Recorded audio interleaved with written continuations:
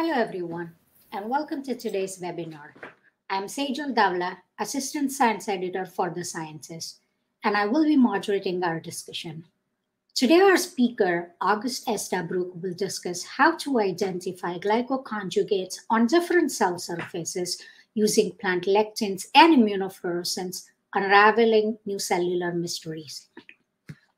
We like our webinars to be interactive. We encourage you to send us your questions or comments at any point during the webinar, and our speaker will address these during the Q&A session following the presentation.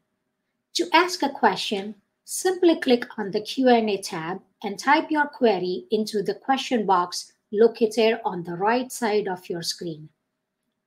The webinar will be archived on the scientist website, and we will send you the link via email within a couple of days. Please note that you will not be able to download the presentation slides. I would also like to take this opportunity to thank our webinar sponsor, Vector Laboratories. Our sponsor has provided us with some helpful resources related to today's webinar, and we have posted these in our handout section located on the right side of your screen. You can access and download these documents at any time during the webinar. And with that, let me introduce our speaker. August Estabrook is a senior scientist at Vector Laboratories. Estabrook received his PhD from the University of California, Santa Barbara in biochemistry with a focus on enzymology. Since then, Estabrook worked at multiple companies and startups, including starting a company during his postdoctoral training. Estabrook has extensive knowledge and experience in protein characterization and assay development that allowed him to both support and lead the development of a plethora of products in a variety of fields. Dr. Estabrook, please take it away. Thank you, Sejal, for that very kind introduction. And thank you, everyone, for joining us on our webinar today. We will be discussing how to get started with glycan screening, and in particular, how it may be instrumental in your own research into glycosylation. On the agenda for today, we're going to take a quick look at some of the fundamental aspects of glycans. We will talk about the lectin selection that you can use to evaluate specific glycans. We will go into some of the details on how to use immunofluorescence to examine glycan expression. We'll briefly look at some steps you can take to help optimize your protocol. And then we'll take a quick look at a case study of where they've actually used glycan screening to make some discoveries. Okay, so what are glycans? Glycans are a fundamental class of macromolecule that is made up of monosaccharide units. These are polymers, and I have on the right a cartoon that can show some of the ways that these monomers are linked together to form these complex structures. They are cartooned in circles and shapes, and you can see the monomers at the bottom and the larger branch structures up above. And we'll go into more detail in a little bit. So I want to point out that glycosylation is really ubiquitous in life, and it is found in all living cells. Glycans can exist free in solution or attached to proteins, lipids, and recently it was discovered RNA molecules can also be glycosylated. So protein glycosylation is probably the most studied aspect of glycosylation, and it's a very common post-translational modification, very similar to phosphorylation or other modifications of translated proteins. And in the same sense that a protein structure dictates its local function, its glycosylation can dictate its role under more global settings or in specific cellular functions. And when we talk about protein glycosylation, there's really two ways that glycans are attached to proteins, which I've shown here. On the top are the N-linked glycosylation pathways, where the glycan is attached to the nitrogen atom of asparagine. And there's O-linked glycosylation, which is attached to the oxygen atom of cyranine or threonine. And as you can see from these cartoon structures, because the polymers are branched, that has made them more complex than, say, linear polymers such as proteins or nucleic acids. And that while that might make them a little tougher to study, it makes them a very information-rich medium by which biology can use it to pass on information.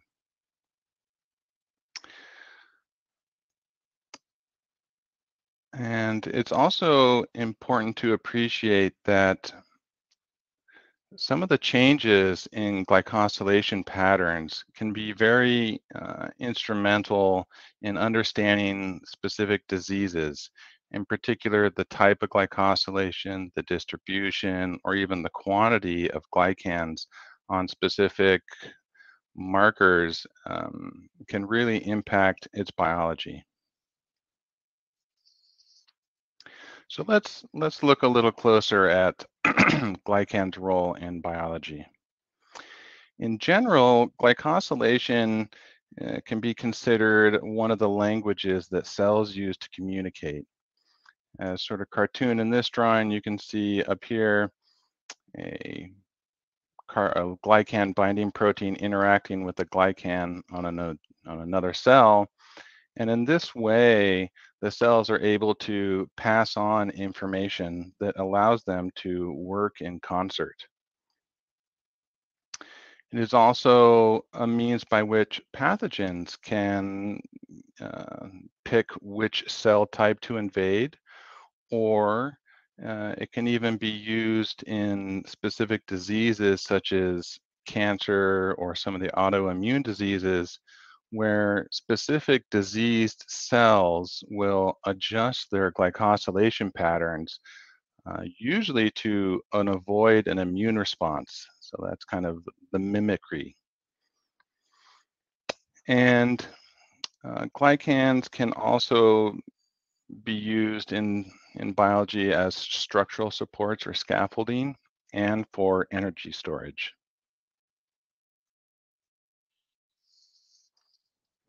So as we look a little closer at glycans, there are really about 8 to 10 predominant monosaccharide building blocks, which are shown here on the left.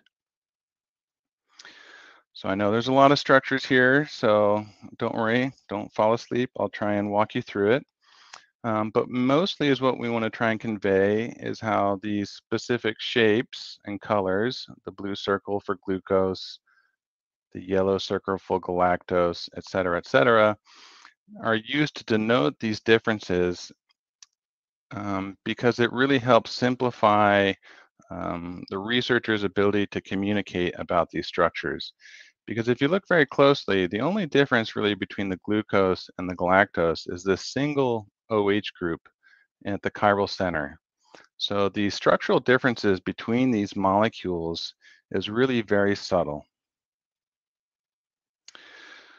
In addition, if we look over on the right side, the way that these monomers are linked together is critical to understanding their structure.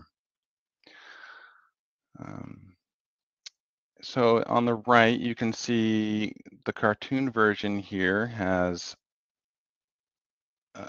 similar composition as this one. However, the linkages between the two, the orientations are different. I think it's easy to appreciate with all the OH groups on the monosaccharides that the number of possibilities or the number of conformers that these molecules can exist in is quite large. So one of the aspects of the branching of glycans that is lost is how they're linked. when you simplify them into the cartoon. So if we look closely here, this is carbon 1, 2, 3, 4, 5, 6 is linked to this monomer via carbon 1. So this linkage is a 1,6. Whereas now over here, we'll start carbon 1, 2, 3, 4 is linked via carbon 1. Oh, sorry, via carbon 1 over here. And so in that way, this is a 1,4 linkage. So the diversity of the number of structures that these polymers can form is really quite large. As we continue to examine glycan complexity, there are a few aspects that are critical to appreciate. In particular, these molecules are not encoded directly in the genome, in the same way that proteins or nucleic acids have a template by which you know how to make them, essentially a recipe. Glycans still don't have, we still don't have a complete understanding of how that recipe is created or translated. So between the flexibility of glycans and the fact that they can also be modified themselves, either phosphorylated, sulfated, acetylated, the number of potential structures that can exist is extremely large. And basically, between the flexibility of the molecule and the abundance of the potential structures, it's actually not easy to make a protein that can bind to these molecules. So the answer that evolution has found to address this is lectins. So what are lectins? Lectins are essentially glycan binding proteins. They have the ability to recognize and bind to specific glycans.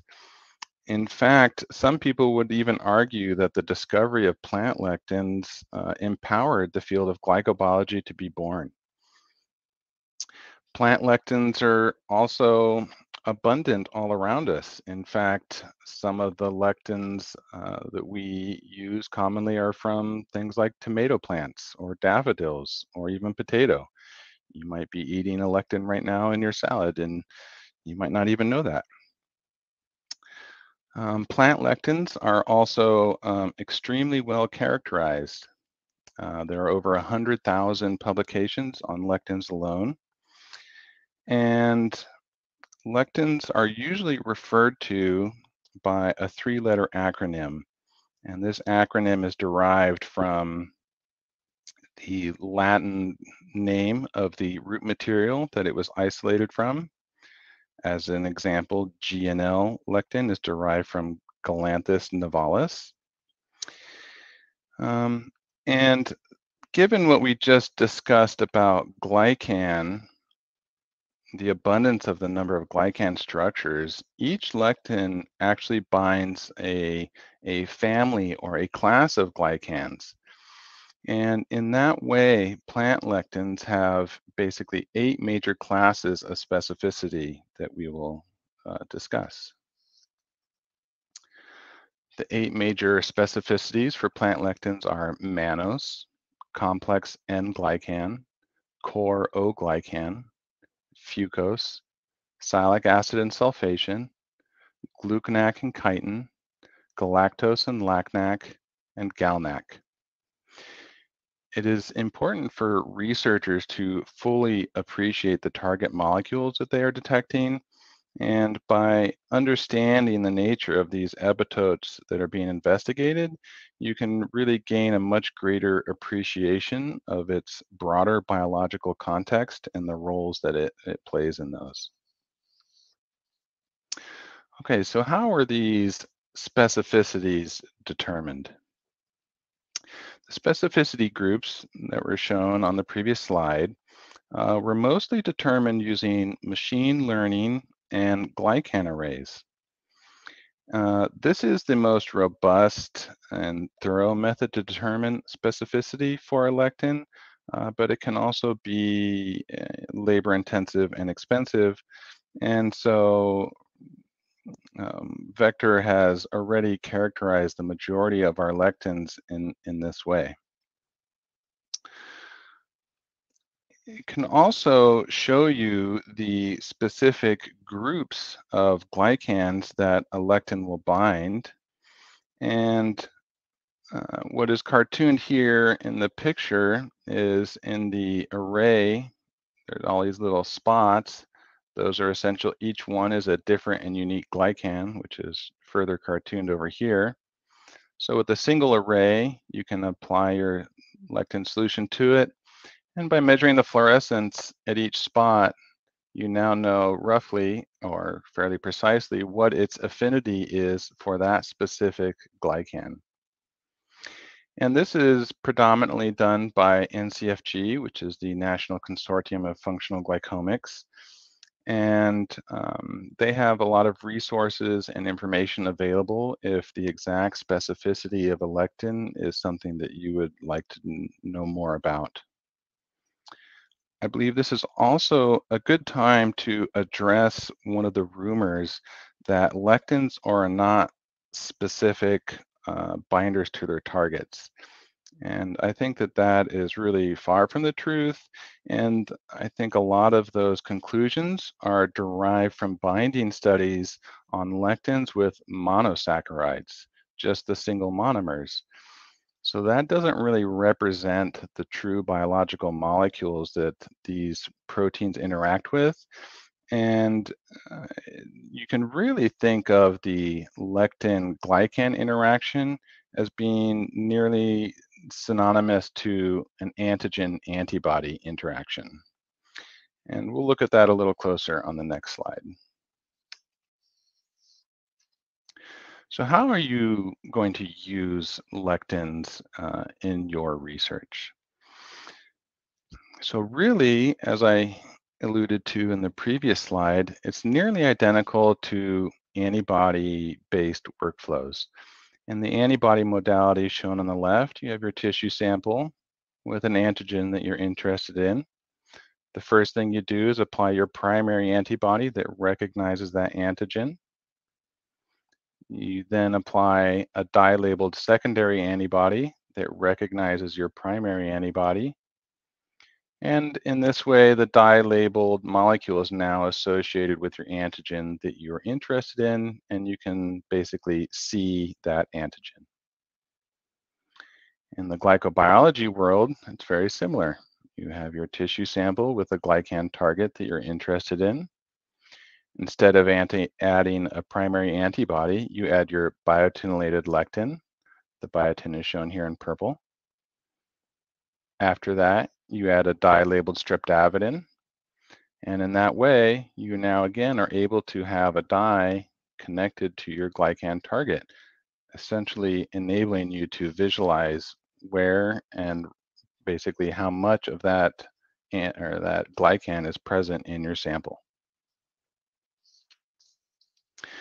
So with that, I would like to introduce the Glysite Scout, which is a comprehensive kit that we have developed for glycan screening.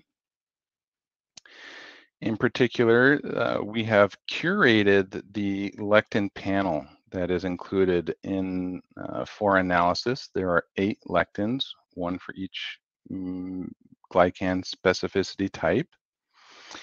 And the kit will include all of the ancillary reagents that will be needed for a complete immunofluorescence workflow. In addition, the kit comes in 3 different colors so that you can match your detection modality with the instrument that you'll be using to make the fluorescence, to measure and image the fluorescence. So in a little more detail of how you would actually use this, on the right, we have cartooned a tissue sample with 4 different glycans on it. By taking your tissue sample and staining it with the Glysite Scout reagents, you essentially will be able to light up specific glycans, which I'm showing below, depending on the specificity of that lectin and the specific glycan. In this example here, MAL2, which is a lectin, which recognizes sialic acid, which is shown here in the purple diamond. In this way, only this glycan would be stained in your tissue sample, while these other glycans would not. In that same sense, GNL, which is a mannose binder, would identify or light up this glycan, while the others would not have signal. Also in this way, because there are 8 lectins included in the kit, you actually sort of have 8 different stories. Each glycan and lectin are going to tell you a different story. It also, by taking the kit in a whole, because one lectin is from each of the glycan bins, you will basically have a very broad view of the glycosylation changes in your system.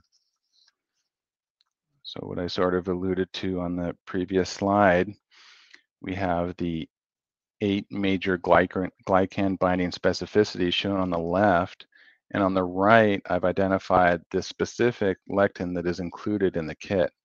And I'm sure you can see that there is one lectin from each of the major specificities.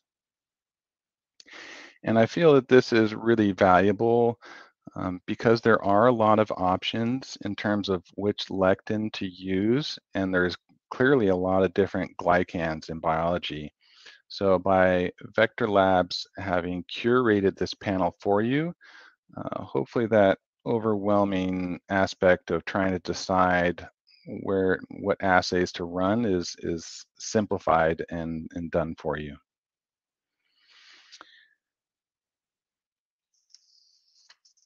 Okay, let's get into how you will actually be detecting glycan expression using immunofluorescence. So, as I mentioned before, the kit has been optimized already to provide the optimal signal to noise. And that can really be valuable to save the time and reagents you'd need for an optimization. The kit has been tested on both human and mouse tissue, including FFPE, and it has also been tested on many different organ types.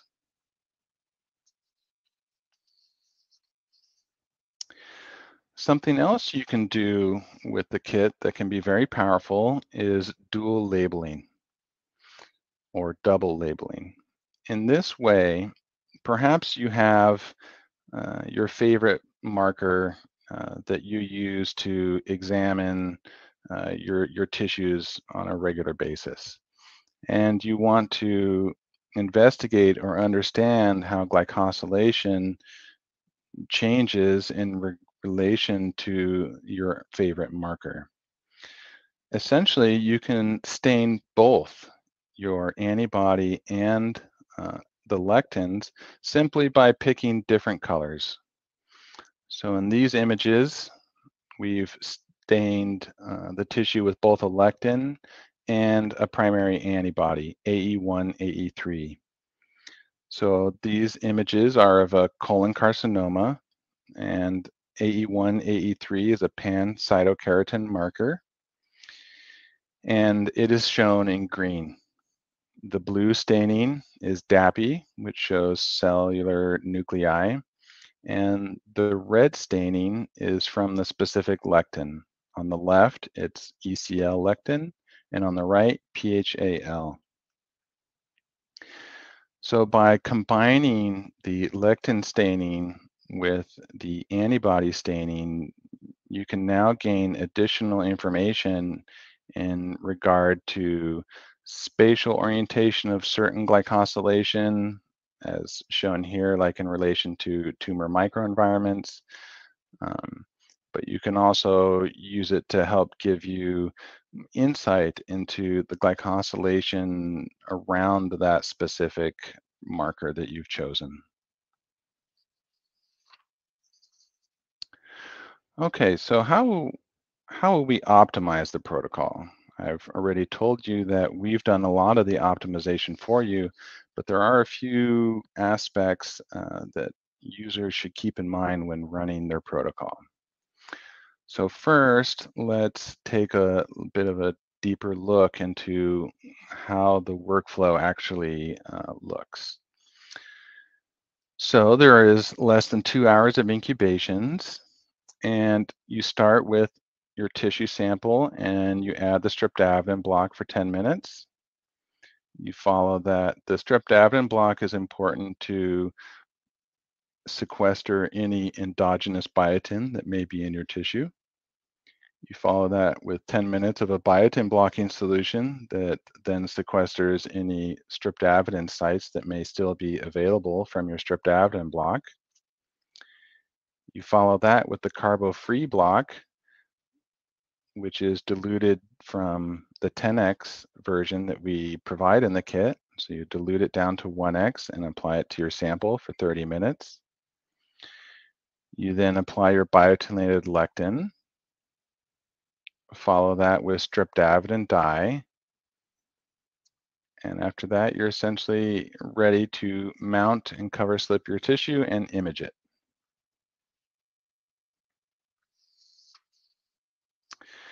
So the steps a user will want to optimize on their own, because each system will be somewhat unique. Every tissue sample is a little different. The glycan expression within that sample can be very different. So we encourage researchers to experimentally optimize each of these aspects. The first would be antigen retrieval or antigen unmasking. And this is essentially usually a heat treatment to your tissue to liberate epitopes that may be occluded. Some tissue types and glycans that you're trying to interrogate won't need this process, and so we encourage users to examine that. And there are various reagents and resources on Vector Lab's website that can help identify reagents that might be valuable for some of these steps, and webinars, and really a lot of resources to help you optimize. Next would be streptavidin biotin blocking. Not all samples will require this, and again should be experimentally determined. Third would be the titration of the biotinylated lectin. So we have optimized and recommended a specific range to dilute the lectin in. But as I said before, because each tissue sample and glycosylation expression is different, it might be worth optimizing that aspect in your overall workflow. Finally, autofluorescence is a common problem when doing IF. Essentially, some tissue types automatically fluoresce even when no dyes or detection systems are added to the system. And that can obviously be problematic because you'll be getting signal thinking it's your glycan or your epitope, when really it's just background fluorescence. So again, I would encourage you, if you encounter any of these issues or need optimization, the website, our Vector Labs website, has an abundance of resources and reagents you can use to help. Okay, now let's get to some of the fun stuff. Let's see how people are using glycan screening in the real world. And in the study we're going to look at today, they essentially are looking for biomarkers. And I believe that this is a common application that the screening kit can be used for, and it can be really quite powerful. So the title is Lectins as Biomarkers of IC-BPS Disease, a comparative study of glycosylation patterns in human pathological urothelium and IC-BPS experimental models. The study was led by Dr. Erman at the University of Ljubljana in Slovenia. And in the abstract was a sentence that I felt very well captured some of the potential of glycan screening. They say, studying changes in tissue glycosylation patterns under pathological conditions is a promising way of discovering novel biomarkers and therapeutic targets. So they've really tried to emphasize that using glycan screening, that there's the potential for the discovery of novel biomarkers, and I think that that's really quite critical. There is also the notion that glycosylation represents the last frontier of biology that is ripe for discovery. In particular, proteins, DNA, RNA, those are very prominent in biology and also very heavily studied. Glycosylation is really just as prominent, but not as studied as much. And hence, there's really a lot of opportunity there. So before we look at their data, let's understand a little bit more some of the vocabulary. So the disease that they are looking at is ICBPS, that's interstitial cystitis or bladder pain syndrome. And one of the main reasons that they probably went after this disease is it can be very difficult for clinicians to diagnose it. There are a lot of competing symptoms, and there haven't been a whole lot of good biomarkers for this disease. And that has led the authors to try and rectify that aspect. ICBPS is prevalent at roughly 1 in 10,000 people. So let's look at what they did. This is a schematic of their study. On the left, you see 3 different types of samples they collected: human bladders, mouse bladders, and a RT4 cell line, which they can culture, and those are human urothelial cells. The 2 bladders, both the human and the mouse bladders, are then paraffined, embedded, and sectioned to basically mount it on a little slide. You then perform histochemistry and cytochemistry, followed by fluorescent microscopy. And for the cell lines over here, they basically seed them onto 96 well plates, perform similar histochemistry and cytochemistry, and they use this system to make measurements on the fluorescence intensity to basically quantify the amount of glycans on those cells.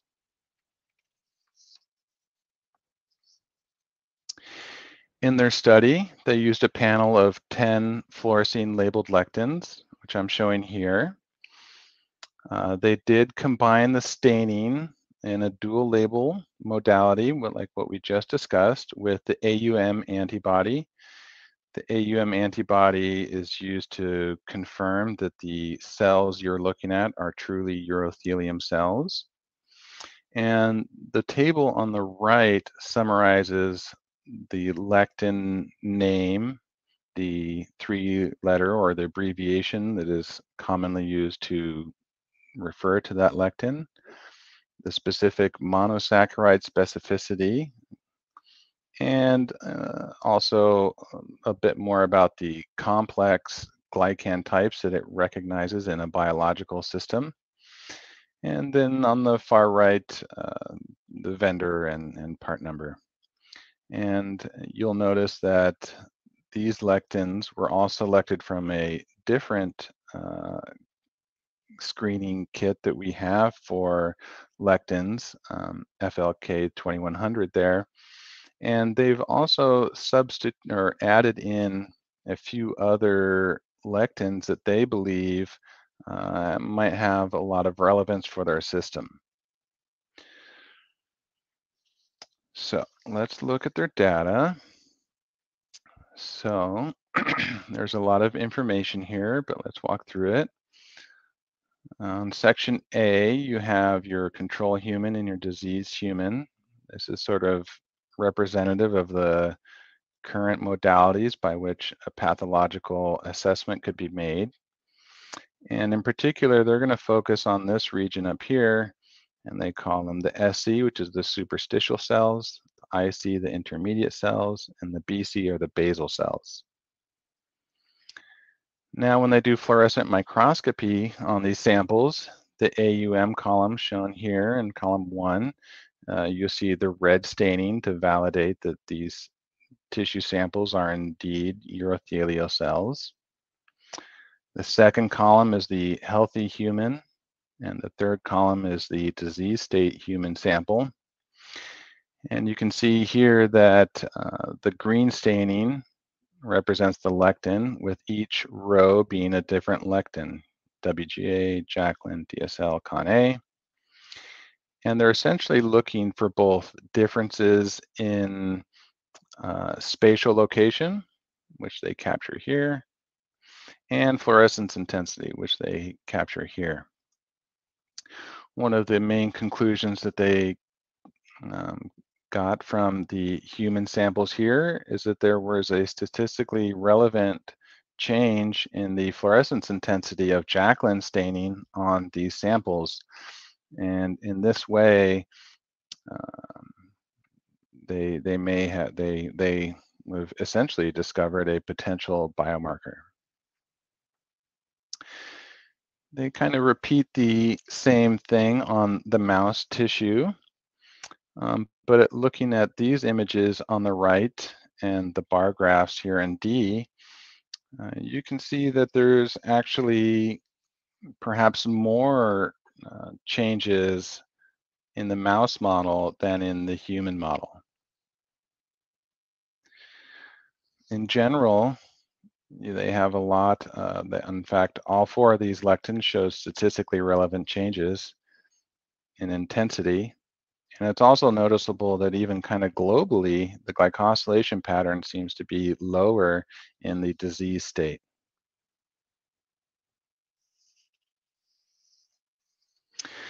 So from this study, they were basically successfully able to identify potential new biomarkers for the ICBPS disease. They definitely found statistically relevant changes in intensity and location that seem to correlate with the disease state that they're interested in. And they were able to make recommended improvements to the current methods of diagnosis for this disease. And I took a sentence here from their discussion. We therefore suggest that a combination of quantitative analysis of Jacqueline binding and qualitative assessment of WGA binding could be used as additional methods for histopathological diagnosis of ICBPS in patients. So hopefully with this information now, you have a better understanding of how glycobiology might be impacting your system. Hopefully you have more confidence in your decisions on how to interrogate that. And now you also have a kit that would be perfect to help get you started. So with that, I would like to thank you for your time and attention. And if there are any questions, I'm available.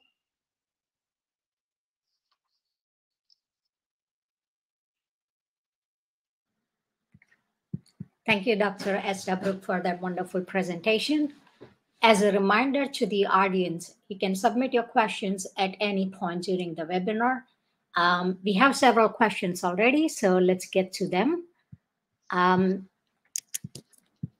think let's talk about the kit itself. How was the curated lectin panel selected for the Glysite kit? So that's a good question.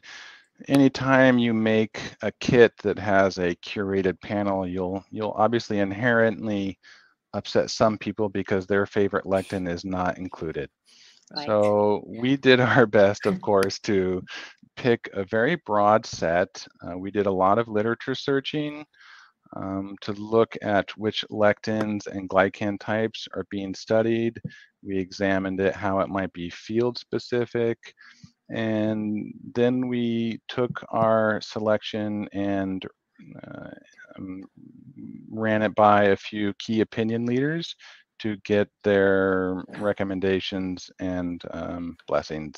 And from that is how we landed on the specific lectins that we included in the kit.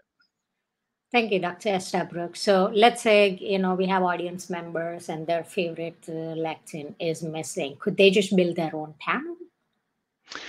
So you can build your own panel. There's an abundance of lectins to choose from, but one of the value aspects of this kit is it has all the components you'll need for the complete workflow.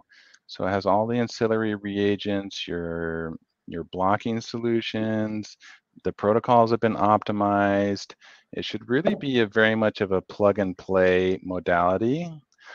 That said, for the more experienced users, and like what we saw in the case study, you can supplement it with additional lectins that you feel might be relevant. And that is definitely something that is very doable. Thank you, Dr. Estabrook. There's another set of questions which is mostly, interesting.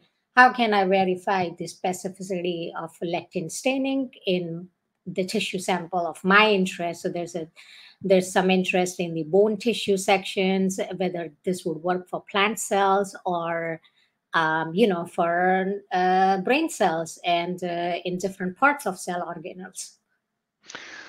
So I think there was a few questions in there. So basically, we have tested this kit on the tissues that we mentioned, human and mouse, which are probably the most prominent.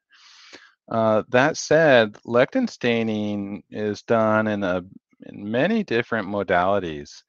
You even maybe flow cytometry, you can use it in different types of tissue samples that we haven't necessarily tested here. And to get started there, you can either search through the literature, or you can reach out to our tech support. Again, on our website, we have a lot of resources to help guide that sort of decision of what lectin do I pick for my system. So I think that was one of the questions. And then let me briefly touch on how you confirm in your exact system the specificity of the staining. There are a few classic tricks there. One of them is you can pre-incubate your lectin with an inhibiting sugar, and in that way you will ablate any staining from that lectin. You can perhaps treat your tissue sample with an enzyme that might remove that glycan.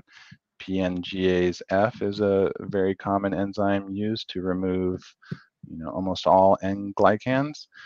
And again, that process will also ablate your staining from the lectin. And so in that way, each user has a way to validate their results with their system, which I think can be very valuable. So in that instance, what could be some of the ideal controls? So some of the controls I think are pretty much similar to the controls you'd include in antibody staining. So you really want to make sure you don't have autofluorescence. So you basically have one section that has none of the detection reagents added. That'll basically then, if there's stuff glowing in your sample, it's not from the staining, and so that would need to be addressed. We have, again, multiple products like TrueView and such on our website that can really help with some of those issues.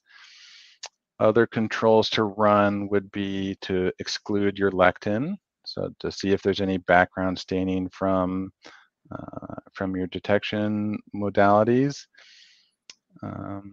So those are some of the classic controls that a user should run. So I think we have a question on plant cells, and I think in the context of autofluorescence, Do you have any experience that you tend to have more autofluorescence working with plant tissues compared to the animal tissues, and what are some of the troubleshooting that the experiments need to know? That's a good question. I'm not sure I have the best answer for you, and they're happy to, we can happily follow up after this to speak with the tech support about that. But in general, autofluorescence can be a fairly common problem that you'll encounter anytime you do immunofluorescence.